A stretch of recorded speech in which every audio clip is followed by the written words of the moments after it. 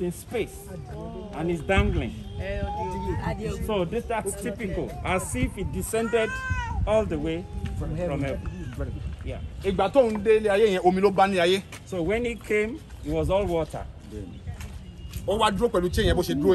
Then he stood with like this, with the chain. In his pouch, that's the thing hanging, bulging by his side. He brought out what they call atepe, which is the lamp. Then he did place the said atepe on the water. Then the chicken cockerel or cock that is there on top of his. He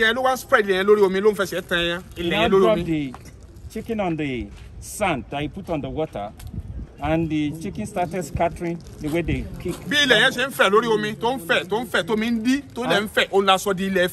And as the ground started expanding, as the sand is being spread, it becomes Ile Ife. Ile standing for Ile.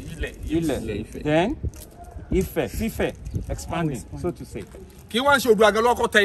And it wasn't the messenger that brought it that first matched it. There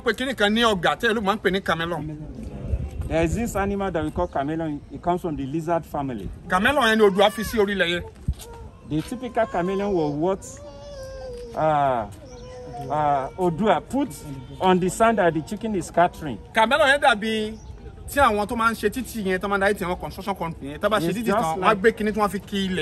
just like a typical asphalt, the way they make roads, how they will solidify it. And so